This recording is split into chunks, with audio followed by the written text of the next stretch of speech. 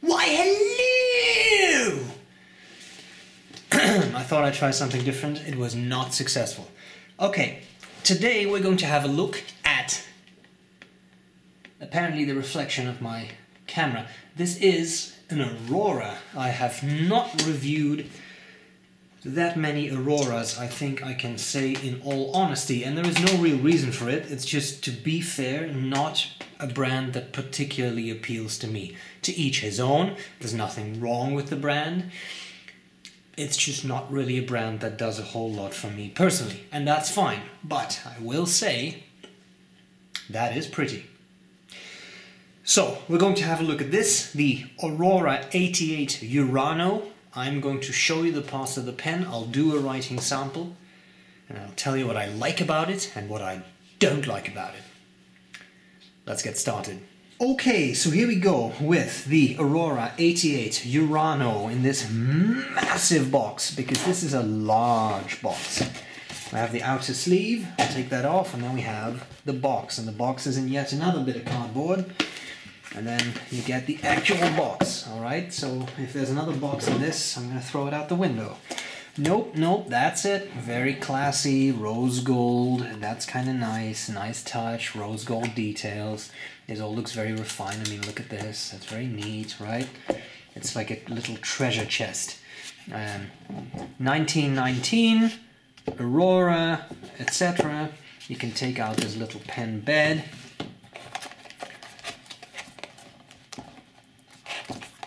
I just pushed that in such a way that it won't come out anymore. Okay. Officina da Scrittura celebrates and promotes the value of man's sign. Okay. Good to know. A little Aurora booklet, right? But I know that this is what this is not really what you want to see. What you want to see is the Urano. So, let us talk about the Urano. I will zoom in. There we go.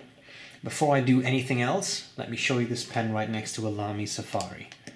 You can see the Aurora 88, even the larger model, it's not that big of a pen. Okay, so what's so special about this? I got the pen through Appelboom. Actually, Aziza got the pen because she wanted to have this pen, so she bought it from Appelboom. Sorry, just a sip of water. Don't forget, check out my website. You can get a 10% discount code for the website, Appelboom. Okay, so what about this pen? Well, Urano, 888 pieces worldwide, all right, and this happens to be number 35. Sorry, if only 351. I mistook the one for a backslash, forward slash, whatever, for the thing. It's bluish, right? Meant to represent the blue color of Uranus. It's the planet, people. God. Cellulose acetate body, right? It looks nice, nice material. A very nice chatoyance to it, which I enjoy. 18 karat gold nib, which is rose gold plated, and as you can maybe, I don't know if you can tell, the camera is always difficult, but rose gold highlights there as well, rose gold trims. Okay, so let me cover the parts of the pen, and then I'll do a writing sample for you. Top of the pen, black. To me, to be honest, bit of a shame. I kind of wish that was all this material, but okay. We have the clip. Clip is relatively tight, but works well. And then here, as I said, we have the number 351 out of 888. Pretty material, center band. The center band says Aurora. And that's it. Barrel tapers down ever so slightly. Piston turning knob, also black. Again, I think I would have enjoyed it if it would be all this material, because it is very pretty. Cap unscrews. Couple of interesting things here. Black section. Again, I kind of would have enjoyed this material, but okay, black section. And an ink window, which is rather nice because it is a piston filler, so you know how much ink you have. We have an ebonite feed, which is nice, and then we have a nib, in this case an italic nib. It is 18 karat gold, and as I said, it is rose gold plated, and it looks nice. Nice line variation, whoops, because of the italic grind on it, which is quite nice. Section tapers down, flares out a little bit. It's quite comfortable to hold, and if you really want to, you can in fact post this pen, and then it's a very nice size. Okay, so let me zoom out a little bit so I can do some writing. Now, of course, you would expect some sort of super fancy turquoise ink, but because I also have to clean it, I just use Waterman Serenity Blue. Okay, Aurora 88, this is the 18K italic nib, and the ink is Waterman Serenity Blue.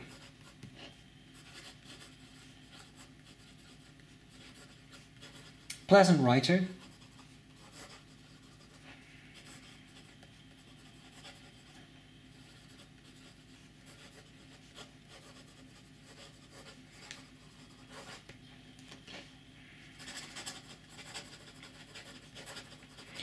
A little, I wouldn't say prone to skipping, but because it's an italic nib, if you don't align it properly to the paper, it will skip more than a round nib, so that is something to be aware of.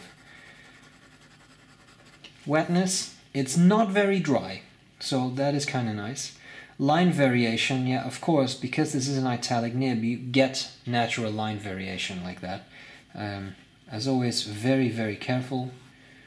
With a little bit of pressure, you can squeeze out some more line variation, but it's not a flex nib at all, so be very, very careful. Reverse writing, possible, but this being an italic nib, it doesn't work so well, as you can see.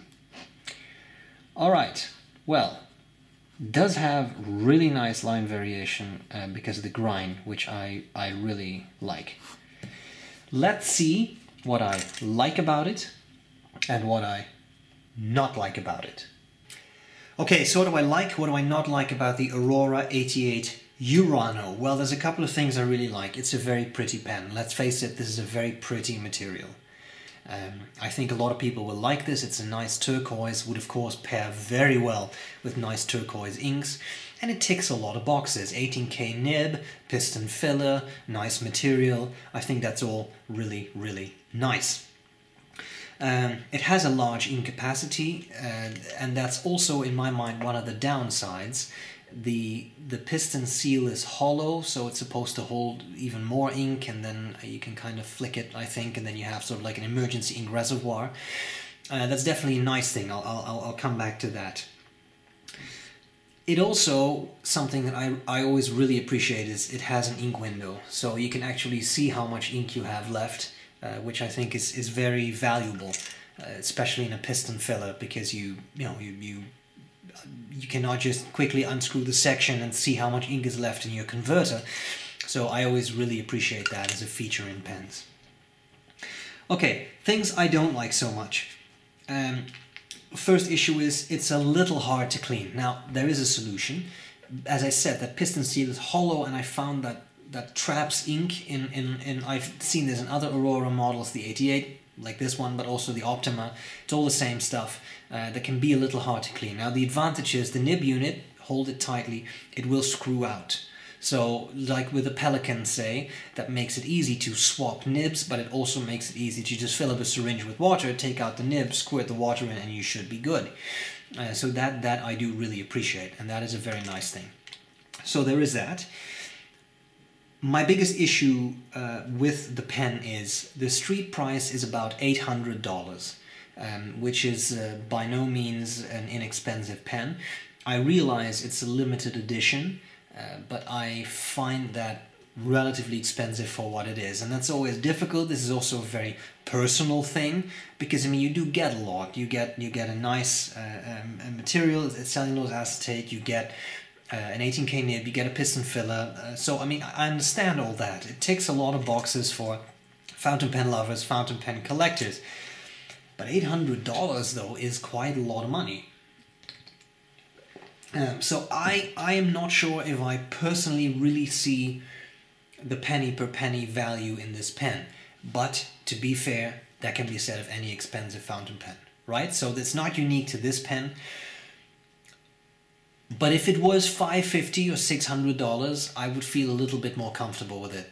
Because again, gold nib, limited edition, piston filler, I understand all that. I just think it may be pushing it a little bit. And now you have to decide whether you agree or not, and whatever you decide is fine, of course. I'm just saying this. What I will say is it is very, very pretty. So the bottom line, as far as I'm concerned, is maybe a little pricey, but you do get a gold nib, you get a piston filler, you get a very attractive finish.